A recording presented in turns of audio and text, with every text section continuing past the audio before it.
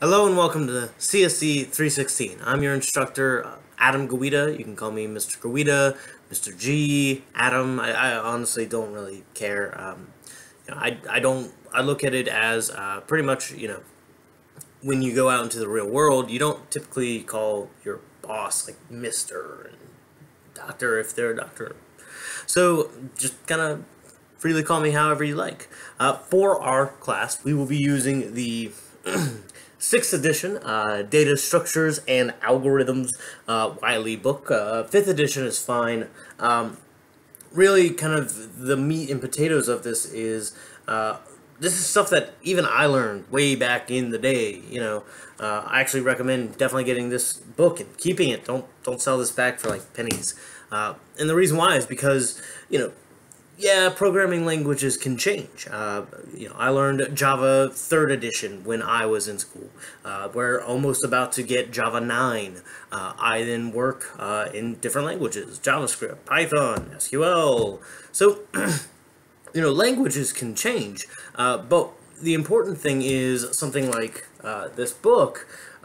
Those two words, those are still the same. Like an array, a stack, a queue, those are all still concepts. And that's actually going to be one of the more interesting things about this class, I think, is because in, say, 116, 216, you've spent time, you've learned computer science, you've learned a lot of programming.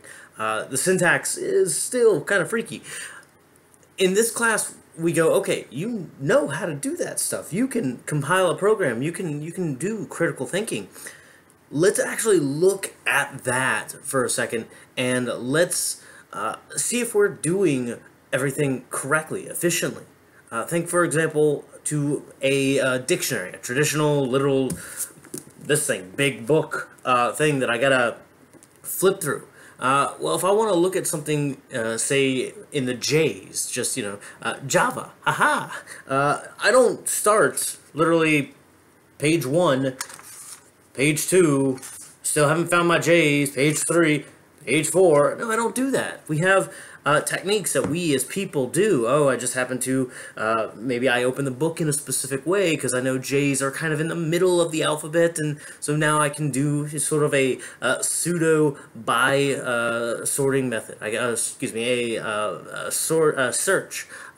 And so this allows us to do things a little bit more efficiently. So now we actually look at that and go, well, if this is what I did to make that more efficient, to search for my Java in a dictionary, can we do that with the computer? And can we do that with our computer programs?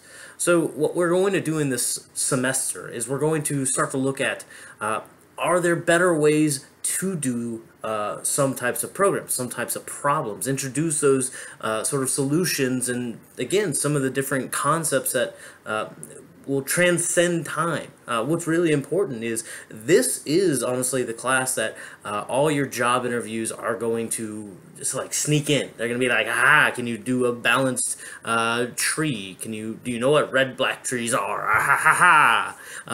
Because it's the theory behind it. Amazon needs to know this stuff because they have millions and millions of products, and that becomes a big issue. The bigger the number, the harder and slower a computer can go. And so however we can make that much more faster, much more efficient is better. So welcome to class. I'll see you guys in the class. You'll see a few of these shots. This is just kind of me at my apartment.